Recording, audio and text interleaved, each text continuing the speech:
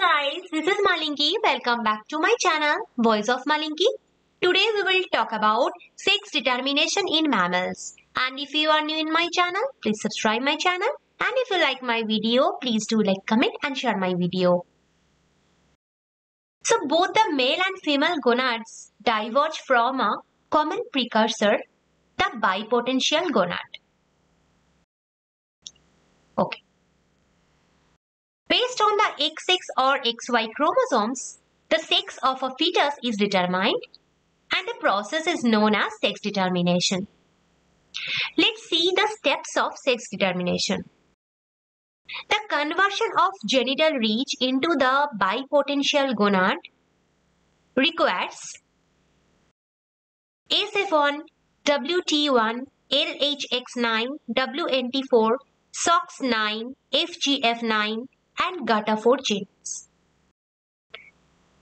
If the fetus has XX chromosomes, just like that, the ovary develops by the WNT4, ROSPO1,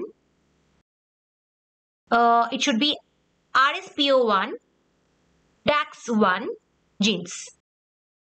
If the fetus has XY chromosomes, the testis develops by the SRY and SOX9 genes. The ovary makes thecal cells and granulosa cells, which together synthesize estrogen. Under the influence of estrogen, the Mullerian duct differentiates into the female reproductive tract and the female genitalia.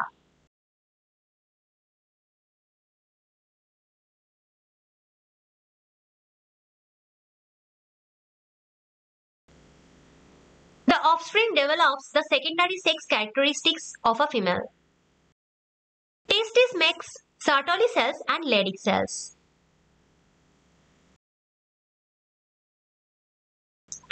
Sertoli cells generate anti-Mullerian factor AMF under the influence of SF1 gene.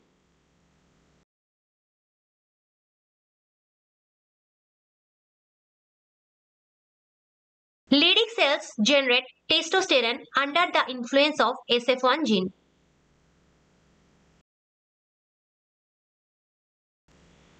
AMF or anti-Mullerian factor causes the Mullerian duct to regress.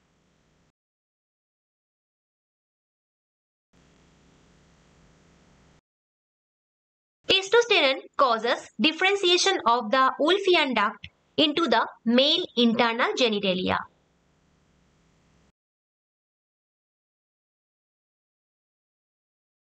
The testosterone is converted into dihydrotestosterone DHT, which causes the morphogenesis of the penis and prostate gland.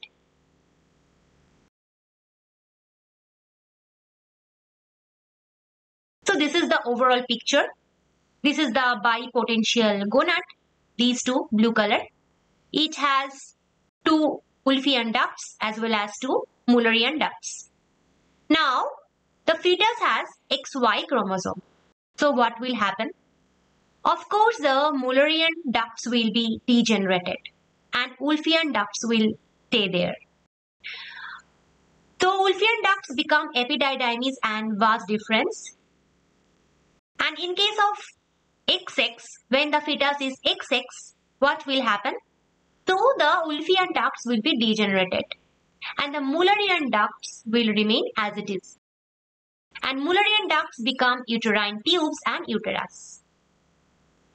So this is all about today's lecture. I hope you liked the lecture. Thank you for watching my video.